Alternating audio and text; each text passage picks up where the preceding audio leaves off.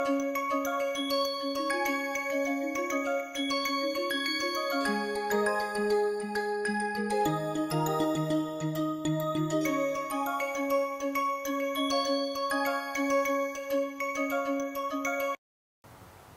are discussing hydrogen atom. We have talked about a couple of quantum numbers, and now we are going to discuss the quantum number that we are perhaps most familiar with, and that is principal quantum number. Remember, all the discussion of not just hydrogen atom, but also quantum mechanics. One of the beginnings of quantum mechanics is this transitions from one level to the other of hydrogen atom, which showed up as line spectra of a hydrogen atom, and from there different experiments reveal different features of the spectrum, and that is what led to the idea of quantum mechanics anyway. So, today we talk about principal quantum number, but before that let us do a quick recap as usual. What we have done so far in hydrogen atom is that we have been able to write Schrodinger equation and perform separation of variables, and hence generate 3 different equations, one in R, one in theta, one in phi. And we have solved the phi part, and we said that it is exactly the same as our treatment of rigid rotor, and from the phi part we got this wave function 1 by root over 2 pi e to the power plus minus I m phi. And we showed that when LZ operator operates on phi, it gives an eigenvalue of mh cross. So, phi is what phi contains information about the z component of angular momentum. Okay? And from here, by using cyclic boundary condition, we get the magnetic quantum number. Magnetic quantum number takes values of 0, plus minus 1, plus minus 2, plus minus 3, and so on and so forth. And what we have not solved explicitly, but given you the results, is the solution of the theta part, which yields another quantum number L. The solution of theta part, capital theta, turns out to be an associated legendary polynomial in cos theta, and what we see is that this beta turns out to be L into L plus 1, and when L square operator operates on the angular part of the wave function, we get h cross square multiplied by L multiplied by L plus 1 multiplied by the same wave function. So, it is an eigenvalue equation. This is the value of square of angular momentum, and hence we had worked out that the value of total angular momentum of electron in hydrogen atom is square root of L into L plus 1 multiplied by h cross. Now, let us start talking about the R part. Once again, this is a differential equation, solution to which was already known by the time people started working on Schrodinger equation of a hydrogen atom. So, there was no need for them to really work it out all of from the beginning. So, in the present day with this COVID-19 outbreak, one term that has become very familiar with many of us is repurposing of drugs. Inventing a new drug is not so easy, it takes many years. So, what people are trying to do is that they are trying to use already existing drugs and explore whether they have any efficacy against this novel coronavirus. So, similarly, already existing equations were sort of, if I may use the same term, repurposed to get the solution, right. So, with little bit of digression, but let us not forget the times we live in. Okay. So, this equation, solution of this was already known, and the solution was, when put in context of this hydrogen atom problem, solution turned out to be capital R. It was a function of 2 quantum numbers n and L. L we know about already, n is the new quantum number that we are going to talk about. That is a constant, the constant is factorial n minus L minus 1 divided by 2n into n plus L factorial to the power 3, the whole thing under square root sign, that multiplied by 2z divided by Na. What is A? A is 4 pi epsilon 0 h cross square by mu a square. If you remember, or if you just go back and have a look at what we had said while discussing Bohr theory in very brief, this is the expression that we had got for the radius of the atom, right. So, this is essentially Bohr radius, and very soon it will boil down to Bohr radius of hydrogen atom. Now, this is a constant, we do not really have to remember all this, all we need to know is that this is a constant. Then the next part is important, you have r to the power L. So, r is the radius that will be raised to the power L. So, for if L equal to 0, that will just be 1, L equal to 1 it will be r, L equal to 2 it will be r square, and so on and so forth. So, something that increases as a function of r, that is multiplied by e to the power minus zr by Na0. So, that is an exponential decay in terms of r. So, you have, unless L equal to 0, you have an increasing function of r multiplied by a decreasing function of r. But that is not all, you also have that multiplied by a once again another kind of polynomial. The solutions are all sort of power series solutions, we always end up getting these polynomials, and this polynomial that we get here, these are called associated Laguerre functions. So, associated Laguerre functions, you do not really need to know their form, but just remember that these associated Laguerre functions are functions of r multiplied by some constant. That constant is 2z divided by Na0, but we do not need to remember all that. All we need to know is some constant multiplied by r to the power L, this I would like you to remember, constant multiplied by r to the power L e to the power minus constant into r multiplied by Laguerre function in constant into r. That is what, that is the general form of the r part of the wave function. Now, let us have a look at this function by function, but before that let us also state something that we have said already, that n takes up values of 1, 2, 3, 4, so on and so forth, it can go up to infinity. It also puts a restriction on the value of L. Remember, beta is the bridge between the r dependent part and the theta dependent part, and theta dependent part gives rise to the values of L anyway. So, restriction on L, and the restriction essentially is L has to be less than n, that comes from applying the boundary conditions here. One more thing, energy when you do the full quantum mechanical treatment turns out to be exactly the same as what was predicted by Bohr theory. Okay. Does that mean that Bohr theory was correct and all this discussion that we are doing is rubbish? Not really. Bohr theory is not correct, it is just that it gives the right answer. It gives the right answer because the physical assumptions and considerations in many cases are actually valid, but we still cannot really use it because it is a 100% classical theory. It violates uncertainty principle, and also it uses classical and quantum, maybe it is not right to say it is 100% classical theory, it uses classical and quantum theories reversibly whenever whichever is more convenient. That is not such a good thing to do. Most importantly, it violates uncertainty principle, so we cannot use it. This quantum mechanical treatment is the way to go, but the beauty is, even though Bohr theory is not really correct, it gives the correct values of many physical quantities, energy being the most prominent of them.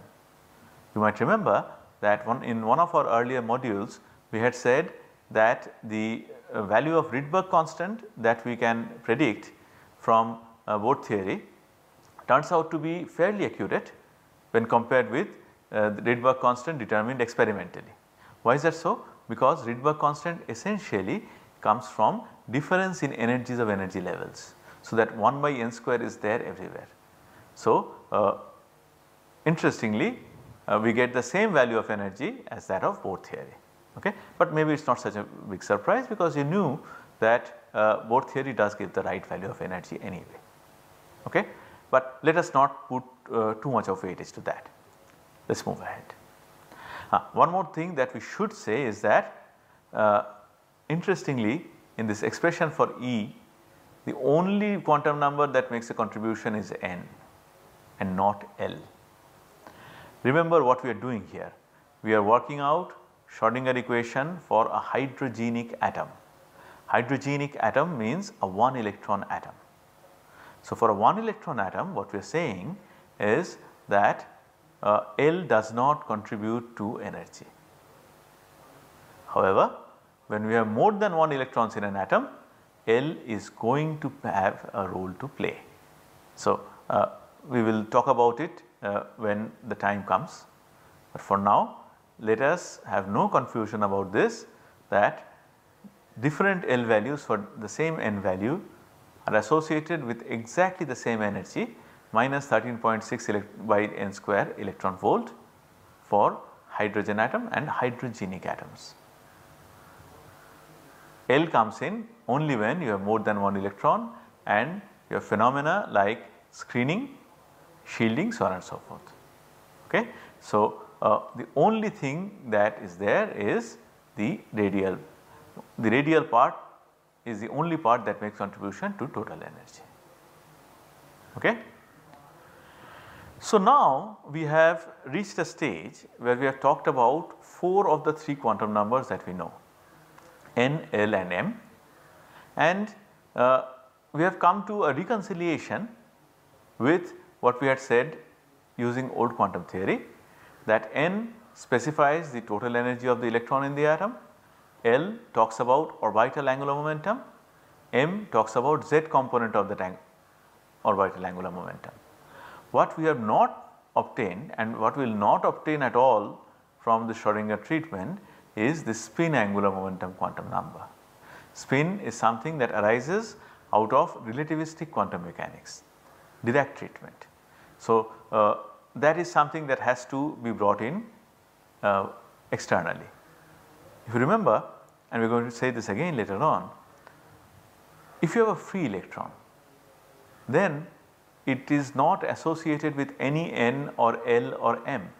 N, L, M, these quantum numbers arise because the electron is in the field of a nucleus. However, even for a free electron you do have S, you do have what is called MS. MS has values of plus half and minus half. Once again they denote the contribution of the spin angular momentum towards the Z axis. So, Z component of spin angular momentum, we will talk about that in more detail when we discuss multi-electron atoms. Okay. For now let us move on to the next section with the understanding that we develop concepts of N, L and M interestingly in the opposite sequence. Remember, in both theory N came first, then Sommerfeld modification brought in L, and Zeeman effect necessitated bringing in M. In Schrodinger treatment however, M comes first, followed by L, followed by N, because that is a sequence of solution of Schrodinger equation. S comes from someplace else, right. But with that understanding, let us now continue with our discussion of the R dependent part, capital R. So, let us have a look at the functions as we had said a few minutes ago. This here is the general form. What we will do is we will write rho for 2ZR by Na, because that is something that keeps arising everywhere. We will write A for this 4 pi epsilon 0 h cross square by mu e square, and since it is hydrogen atom when mu equal to Me, we are going to write A equal to A0. Okay. Now, this is the wave function radial part that we get for n equal to 1, L equal to 0. And just for the record, it is the only part. Remember, when L equal to 0, then this L part and phi part are just constant. Okay. So, that gets subsumed in the normalization constant, and this is what we get. So, it is a simple exponential decay in R. Remember, L equal to 0, so R to the power L equal to 0, and this Laguerre function, that also is a constant. So, it is for n equal to 1, L equal to 0, that is a simple exponential decay in R. Now, even though we have not written it in the slides, we are going to I think talk about it in the next module. Let me just say something here. N equal to 1, L equal to 0 denotes an orbital. I think we know that. It denotes a 1s orbital. So, even though I might be jumping the gun a little bit, let me pop this question right now. What is an orbital? And let me give you the answer.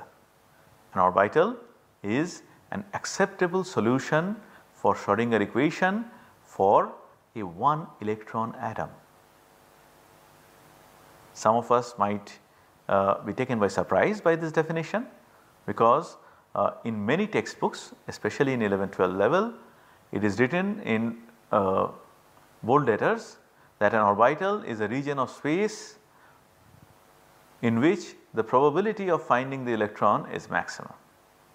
Well, that is a very popular wrong definition.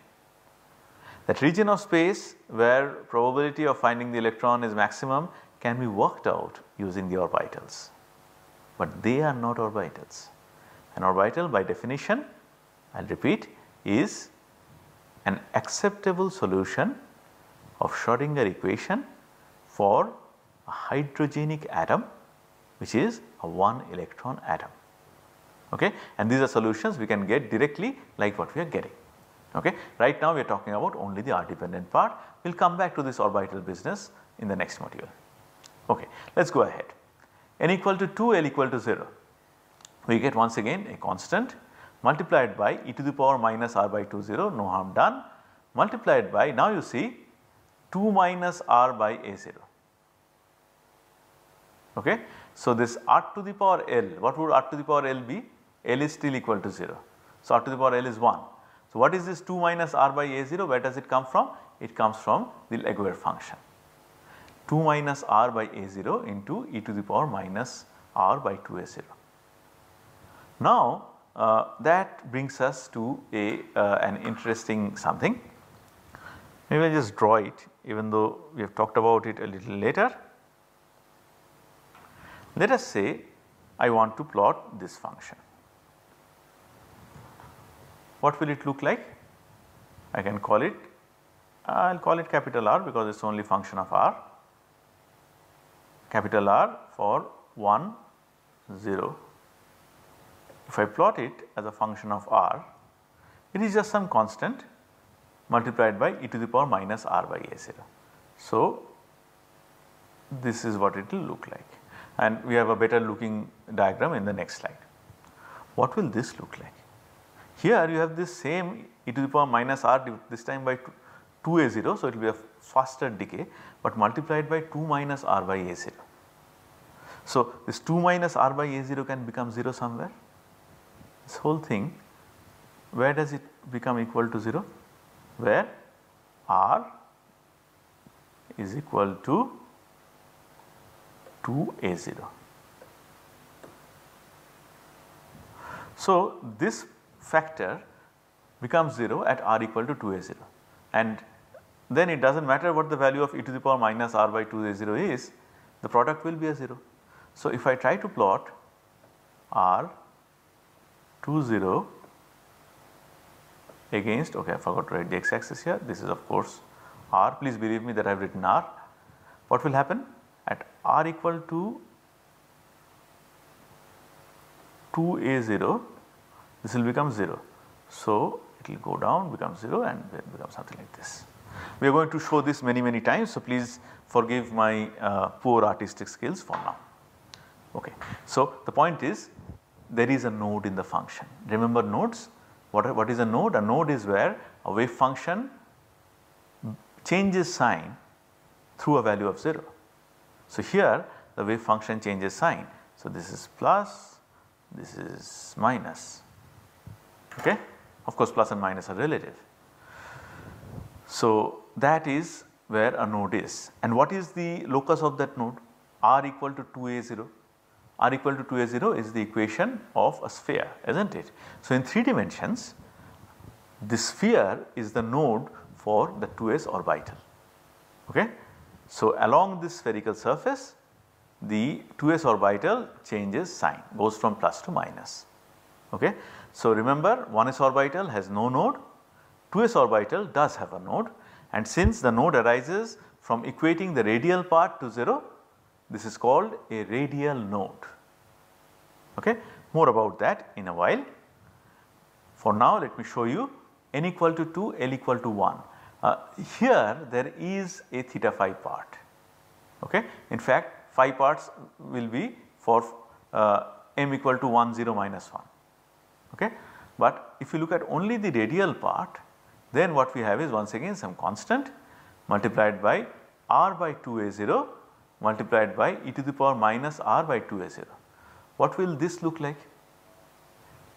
R by 2a0, that is increasing in r, obviously it is a straight line, multiplied by e to the power minus r by 2a0, that is a decreasing function. So, what you get here is essentially a function that goes through a maximum. So, if we plot capital R for 2 1, n equal to 2 and L equal to 1. So, that is a 2p orbital, remember, against R, what do you get? It never at R equal to 0, what do you get? At R equal to 0, obviously it is 0, e to the power minus r by 2a0 is 1, but R equal to 0. So, at R it is 0, at R equal to 0 the function is 0, at R equal to infinity also it is 0. So, it goes through a maximum. What is the value of R where the maximum arises? Well, you just differentiate this and equate to 0, you will find what is the value of R where this horrible handwriting, sorry, where this function goes through a maximum. It is very simple differentiation. Let us move on. N equal to 3, L equal to 0. Now see, we have here things are getting little more interesting. Again r to the power L, right, r to the power L, L equal to 0. So, r to the power 0 is equal to 1, here r to the power 1. So, here we have 1 minus 2 by 3 r by a0 minus 2 by 27 r by a0 to the power 2. So, a second order polynomial multiplied by e to the power minus r by 3a0. What will this function look like? If I plot against r, what is this function going to look like?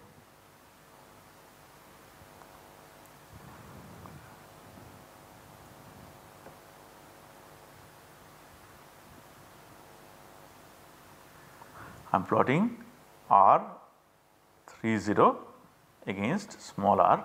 Now see, this is a second order polynomial. If you equate that to 0, you will get a quadratic equation, and that quadratic equation is going to have 2 roots. Okay? And just believe me when I say the roots are going to be real. So, in 2 places for 2 values of r, the wave function will become 0. So, to start with, if it is plus, then it should come down, become 0 here, become negative, but again it has to become 0 here. So, it will increase like this, becomes 0 here, becomes positive. Then of course, it has to go down somewhere and become equal to 0 asymptotically.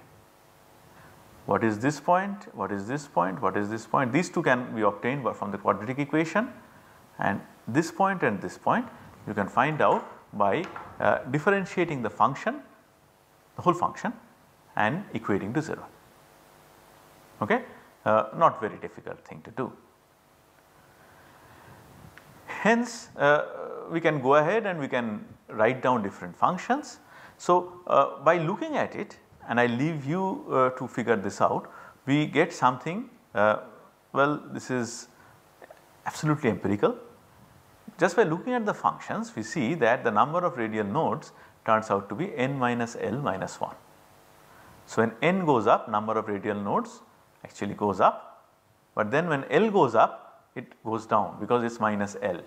That is why you have this alternate, not alternate, you have this functions going through a node and then not going through a node also as you increase n. So, this is the number of radial nodes, and this expression is again something that we know from our high school days, right. So, this then is a brief discussion of the radial functions of hydrogen atom. Here now this slide has become not very important. I am going to show some prettier pictures of this when we talk about contour representations of orbitals. Just remember 1s and 2s orbitals are functions of r only. And now we come to this interesting question that take the s orbitals, okay. Look at say 1 s orbital or 2 s orbital. 2pz has a value of, well, psi of 2pz has a value of 0 when r equal to 0. But what about 1s, what about 2s, what about 3s? For all of them the maximum value of psi is at r equal to 0. So, the maximum value of psi square, these are real functions of course, maximum value of psi square is also equal to r equal to 0. What is the meaning of r equal to 0? R equal to 0 is the position of the nucleus. So, are we saying that the maximum probability for finding an s electron is at the nucleus? Because if we do, then we are back to square 1, square 0. Because once again, if the maximum probability of finding the s electron is at the nucleus, then it is very similar to Rutherford situation where the electron and nucleus would be at the same position. So, plus and minus charges would annihilate, right, the atom sort of gets short circuited. That cannot be the case. So, do we have a fallacy here? Actually we do not. It is very important to remember that psi star is not probability. Psi star gives us probability density. So, it is true that s orbitals have maximum probability density in the nucleus, at the nucleus. That does not mean that probability is also maximum, because you might remember, well, I mean you do remember that see, if I ask you a question, what is heavier, iron or cotton wool? What would your answer be? The correct answer would be that the question is incomplete, makes no sense. Well, iron is more dense than cotton wool, that is true, but suppose I drop an iron pin from a 5th floor and then I drop 5 kg of cotton. Which one will have more impact on anybody or anything that it falls upon? Definitely cotton. So, density of cotton is much less, but then we are using a higher volume, that is why the mass is more.